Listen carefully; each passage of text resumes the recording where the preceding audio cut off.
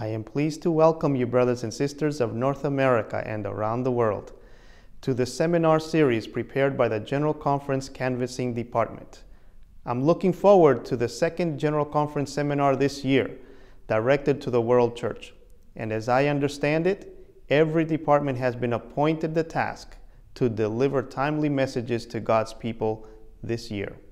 First, a musical item has been prepared for the honor of our Heavenly Father and the delight of each one of us. Let us listen.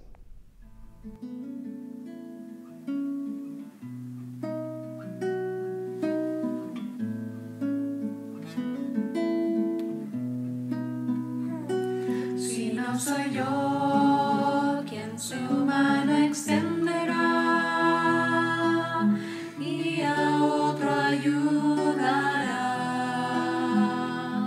si no soy yo quien de Dios va a enseñar y al pecador hablar, si no soy yo quien será la sal del mundo para el sufrimiento aliviar, si no soy yo quien va a servir, a sonreír, quien va a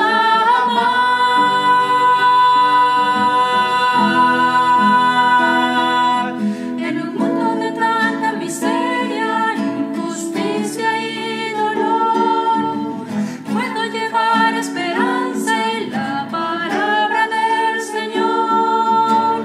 Voy a aceptar la misión de Cristo testificar. Si no soy yo quien se va a levantar, si yo seré, si yo seré, si yo seré, si yo seré.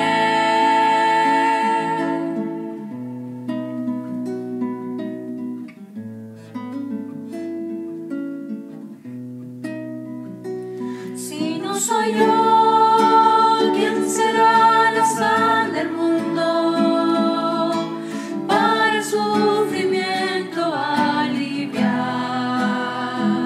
Si no soy yo, ¿quién va a servir, a sonreír, quien va a amar?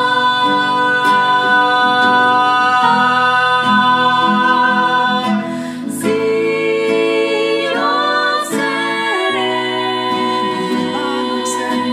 si yo seré, si yo seré,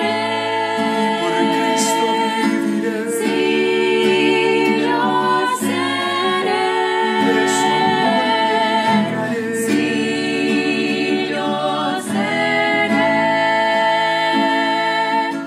si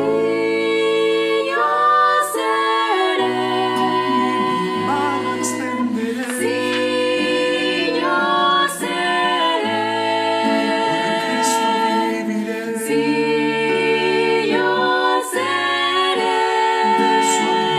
seré, si yo seré, me decidí a servir y así yo seré,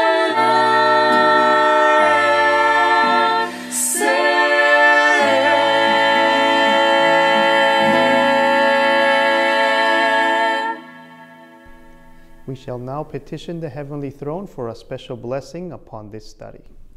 Loving Heavenly Father, we kneel before Thy throne of grace, and we thank Thee for the precious opportunity of coming together to hear Your word. We ask for a special blessing upon Brother Jos Barbosa.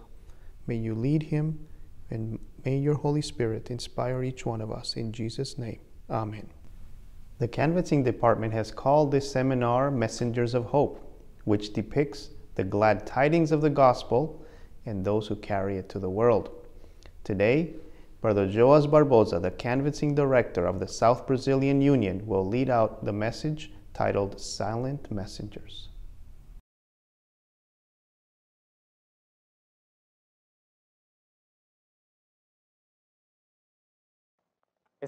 Dear brethren, we have the pleasure to have with us here at my right Pastor Joas Barbosa. He is the current representative of canvassing from the South Brazilian Union. And we would like to invite him to expose the first message of this series of conferences that we start today, with the topic Silent Messengers. With Brother Joas, the word.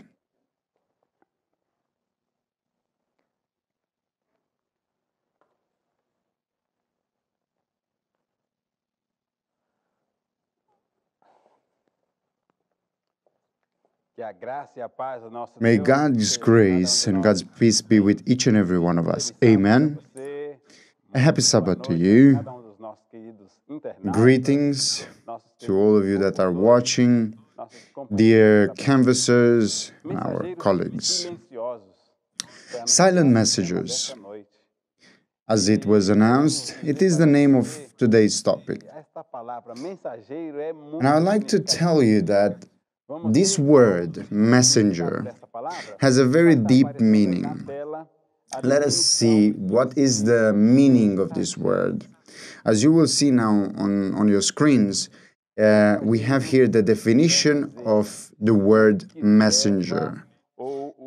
A messenger is someone who brings or takes a message, whether written or verbal.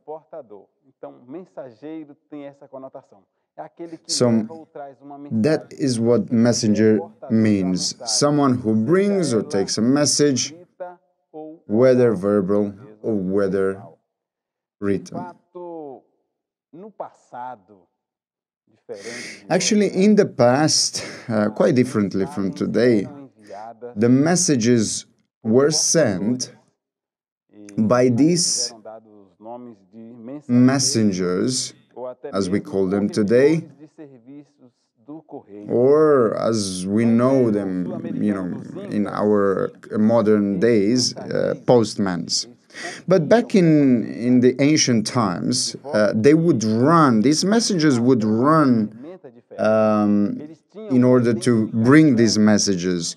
They would have their own uniform, their own identity. They were hosted in certain houses or certain places, let's call it like this, that would be almost like 1 kilometer from one to another.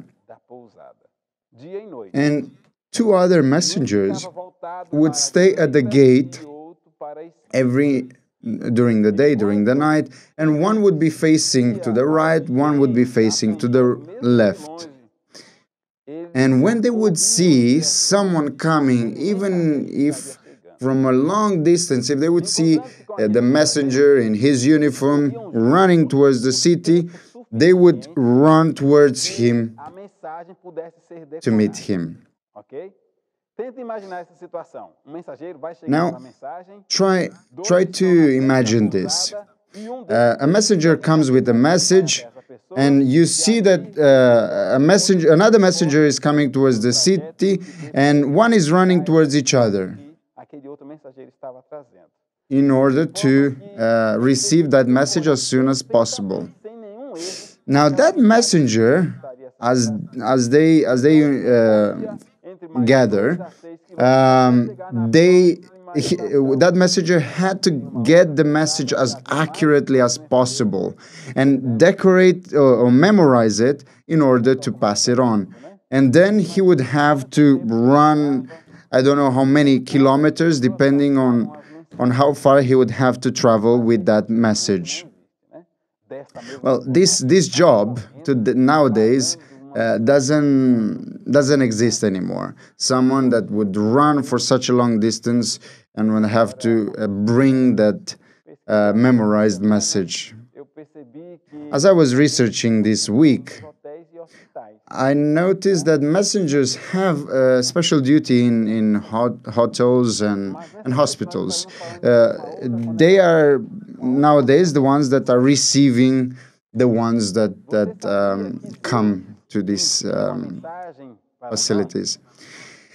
Did you know that God is sending a message to us? God gave us a message that we may take it to other people. And we will read this in God's Word. Ezekiel 3 with 18. When I say to the wicked, you shall surely die, and you give him not warning, nor speak to warn the wicked from his wicked way, to save his life, the same wicked man shall die in his iniquity, but his blood will I require at your hand. What an impacting text. God is sending a message to me, to you, and this message should reach or should be shared with many people that are about to die. And we are to share this message, because if someone dies without receiving this message, we are guilty.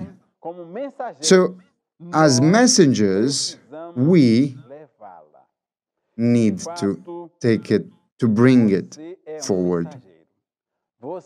In all fairness, you are a messenger, because God bestowed upon you this responsibility.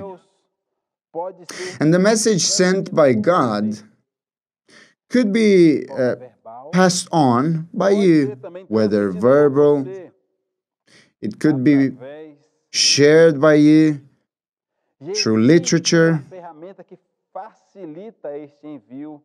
And there is a tool that makes it easier, the sharing of this message, and this tool is the canvassing. And this is a tool through which we can speak easier with the people, sharing the message. I'd like to read with you. Canvassers must go out into various parts of the country. The importance of this work is fully equal to that of the ministry. The living preacher and the silent messengers are both required for the accomplishment of the great work before us. So we have here both the preacher and the silent messenger, which is the book. The live messenger and the book. And they both have the same mission: to share the message for the completion of the work that is before us. And speaking of messenger, the Bible brings us various messages or various illustration of people who accomplished their mission. And we read in Acts 5, verse 28, which says, "Did not we straitly command you that you should not teach in this name? And behold, you have filled Jerusalem with your doctrine." Can you understand? Can you comprehend the context of this text? The apostle received from God an order. You should go. You need to go and preach the gospel. And the message at that time, it was about the Savior, Jesus Christ. And as we see in this Bible verse, the apostles literally fulfilled this order. The Bible verse says that they filled the whole Jerusalem with the doctrine of Christ. And this, the Jews or the Jewish leaders they were they were frustrated with, as we can see by their reaction in this verse. It would be so good if in our city people could speak the same thing. Look, you fill the whole city with this message. And this we could accomplish because we are messengers, and messengers should and need to bring forth, to share this message. We have to be carrying this message. It is a duty that was bestowed upon us. Many people have great aspirations. Some people want to be great preachers, which is wonderful. To be able to share the message with the people from the pulpit is great. And some people even manage to. They are people with great talent, great oratory, while some other people, they go through some difficulties. I want to share with you a story, a very interesting story that happened with George Albert King. A young man of 20 years,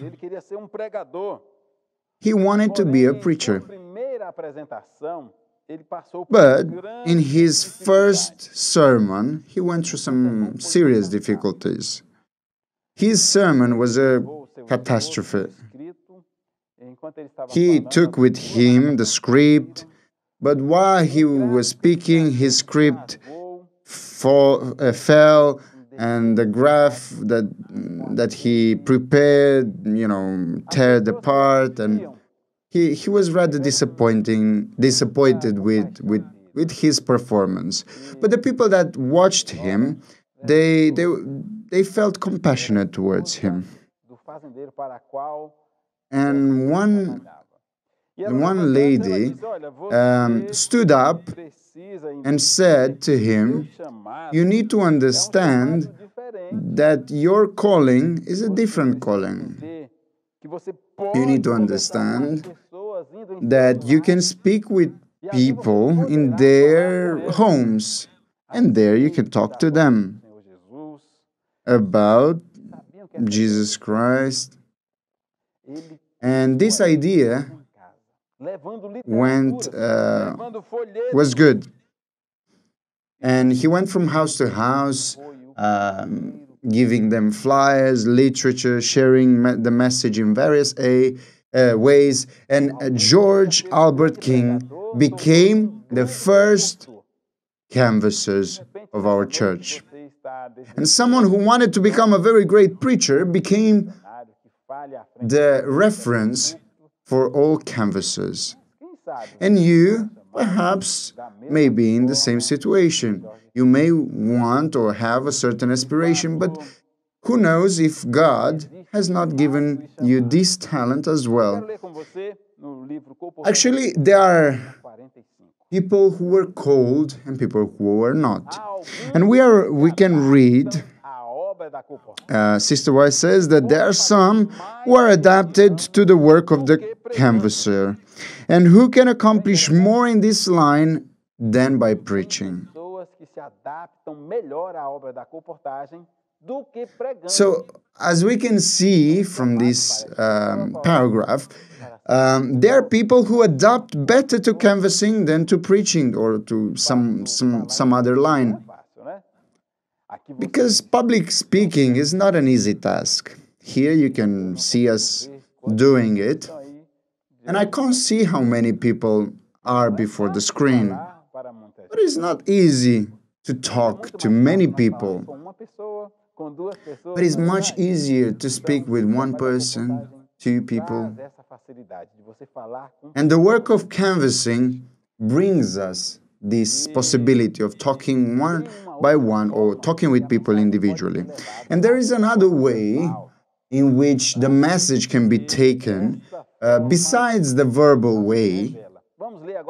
And this form, the Bible reveals in Revelation 21:5, where it says, And he that sat on the throne said, Behold, I make all things new.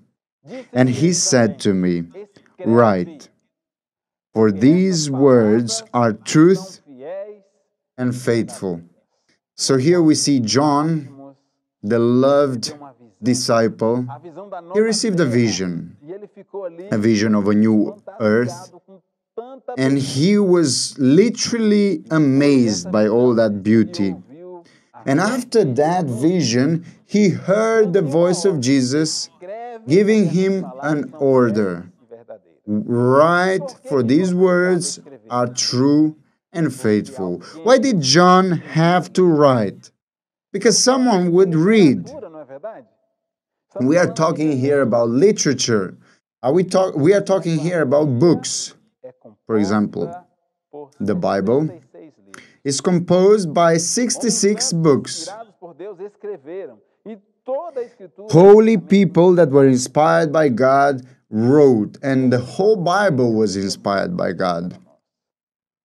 I want to tell you that the Bible is very important to us. What would be of us Christians without the Bible? How many stories would us have lost during the years? And in all fairness, the Word of God is an amazing art. We can read it daily, and thus our hope grows daily because we have a heaven awaiting for us. The end of the story of this world full of sin, where so many evil things happen, is coming closer and closer. And when we look to this Bible verse, to this message that God said to John, write, because these words are faithful. There is a new world. There is a perfect world. How good is for us to read the message as such. This inspires us. This gives us hope because it was written. You see how important is this message being written? And the Bible talks to us daily if we would open it and read it, since it is inspired by God. And in the Bible we find 66 books. We received this message, and we could call the Bible a silent messenger, can we?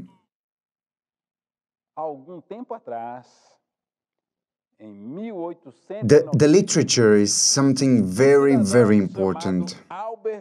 Some time ago, someone called Albert Staffer, he was sent to South America. And arriving here in South America, he was not a speaker of this language. He came from Europe. He was speaking very fluently German and English. And he took along with him various boxes full of books. And when he arrived here, he was looking for people that were talking his language. He found certain communities, certain German, English communities. And he passed quite some time in Uruguay. And 2 years afterwards, he entered Brazil. And when he came to Brazil in 93, he was still having this difficulty of the language, but little by little he was adapting. And he was canvassing in Curitiba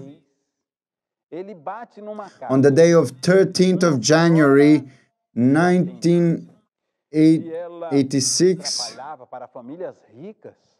and he knocked to a house, and one lady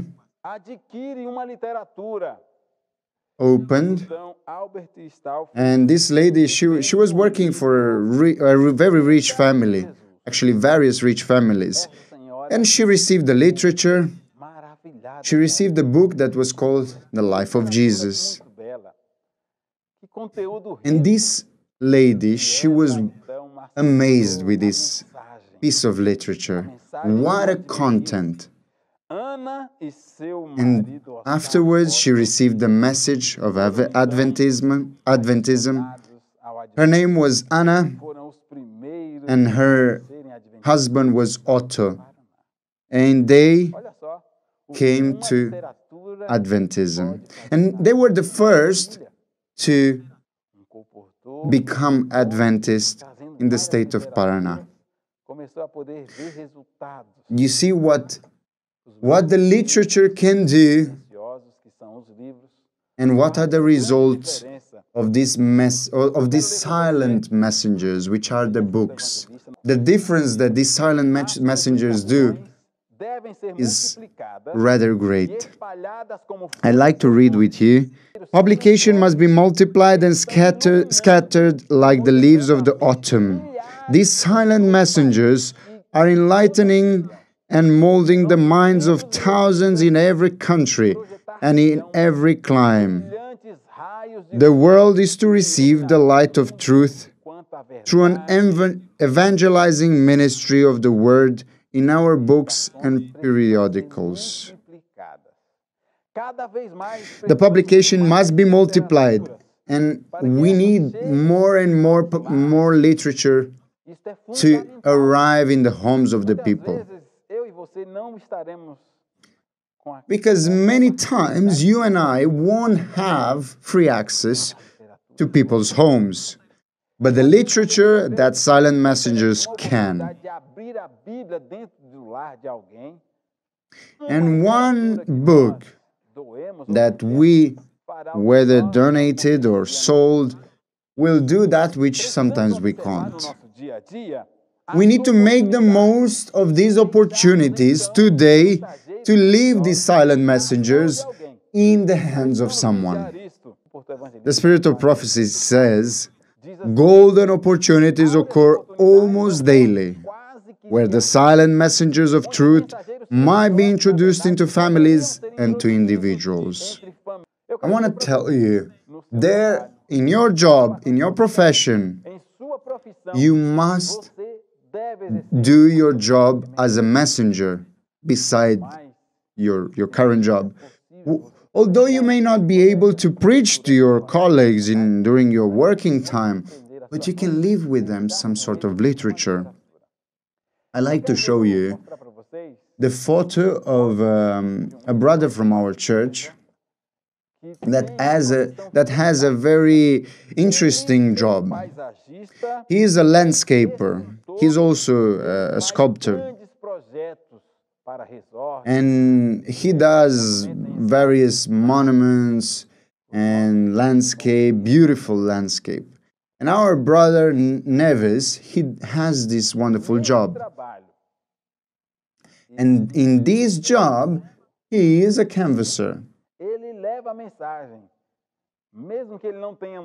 Although he doesn't have a specific time to open the Bible and preach, he does this job. And a few months ago, he bought a huge quantity of literature, the book How to Find Interior Peace. It's a very small booklet. And he asked for authorization from the manager of a huge chain of hotels that he was working. He asked if he may be able to donate those booklets. And he was able to distribute 280 booklets. And he was able to share with each and every one of these workers from the hotel. And 1 week ago, 1 week after that event, a worker from there approached him and asked, what church are you going to? I read this booklet that you gave me, and what a wonderful booklet. I'd like to know your church. and he was able to bring that woman with her children to the church. And she was totally admired with the message that she heard at the church. And everything started with a booklet, How to Find Interior Peace. What a rich content in such a cheap booklet. And Sister Alexandra was baptized last year. What a wonderful experience. She and her 2 children are in the church today. Have you noticed in your day-to-day the opportunities to leave these silent messages with the people that are around you? Try to imagine this every day. Obviously, for this, you must have with you some sort of literature, wherever you may be, whether booklets or books, or if you can donate, are wonderful. If you can't, then you can sell. But those are golden opportunities which are given to us to share the gospel. And the Holy Spirit will definitely impress this truth upon their minds. In the same way, the Holy Spirit is working in your heart and in the hearts of all the people that are watching this message. The Holy Spirit and the holy angels will go before this message and before these silent messages to open the hearts of the ones that will receive it. And I'd like to read with you in Christian Services that says, "The world to receive the light of truth through the evangelizing ministry of the Word in our books and periodicals. Our publications are to show that the end of all things is at hand." What is the type of literature for our days? Literature that shows or presents the moment that we are living. The fact that the end of all things is drawing near. And this kind of literature we are to share with the world. It's fundamental. And I would like to leave with you one more text. In the Spirit of Prophecy says, more than 1,000 will soon be converted in one day, most of whom will trace their first convictions to the reading of our publications. Yes, books or booklets like those ones that you saw on the screen. Prophetic contents like the prophecies of Daniel, prophecies of Revelation, great controversy. These are messages for our day, and we are to share them. We need to be looking for opportunities, for the opportunities that are given us, and many would be reached. And you cannot lose this opportunity of being someone that will share these silent messages. Booklets, books, magazines, they must be donated or given. And a last text that I'd like to share with you is in the book Evangelization 1:20. It says, "The Lord calls for the workers to enter the canvassing field, that the books containing the light of present truth may be circulated. The people in the world need to know that the signs of the times are fulfilling. Take to them the books that will enlighten them." Is an order. Take or bring to them the books that will enlighten them. That God may enlighten you and I. That in our hands will never be a lack of these silent messages which we may share with the people around us. You can be a live messenger, and by God's grace, you may share the silent messengers. You can be a canvasser.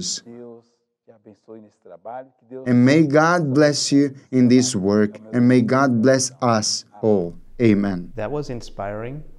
Thank you for listening to this message where Brother Barboza reminds us of the countless times that canvassers entered into new fields, bringing with them the silent messengers that contained the gospel of salvation. Before we close, we will be favored with a special item.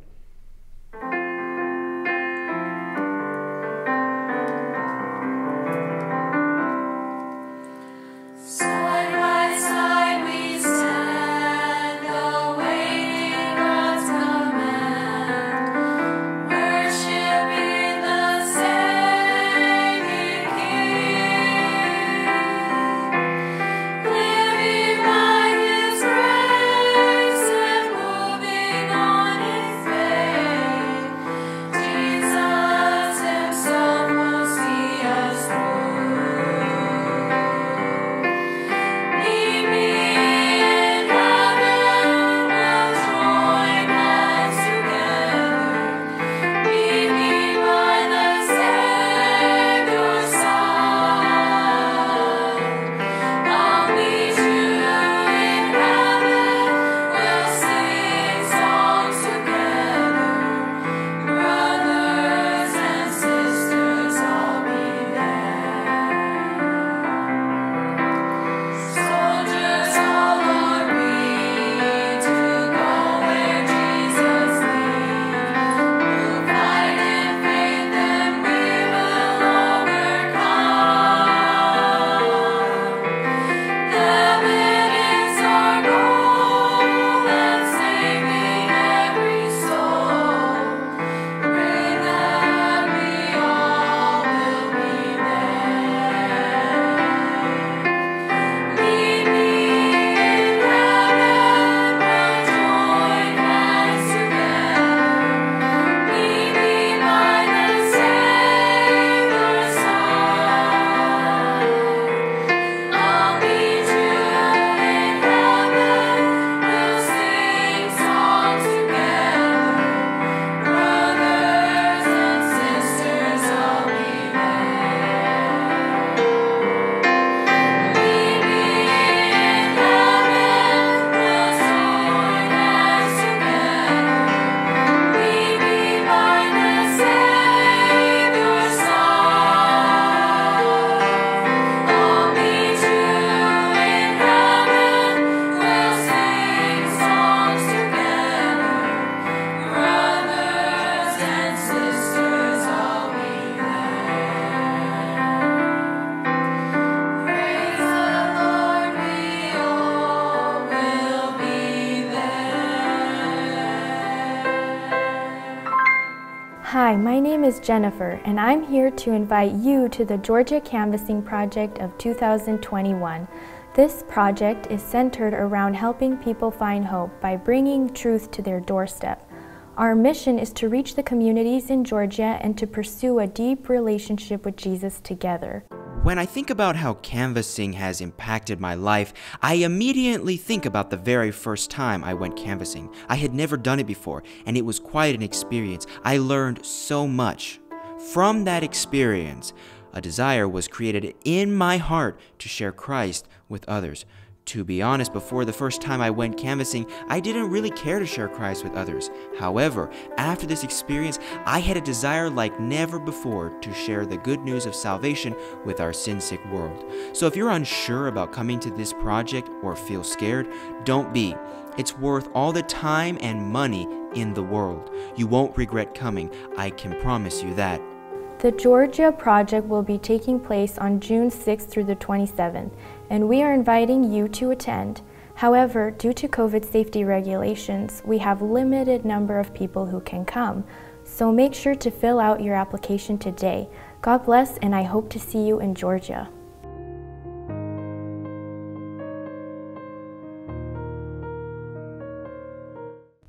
And now we will be led in prayer by Brother Joas Barboza. Dear Father, dear Heavenly Father, we thank you for the gift of life, for the privilege of having received your message.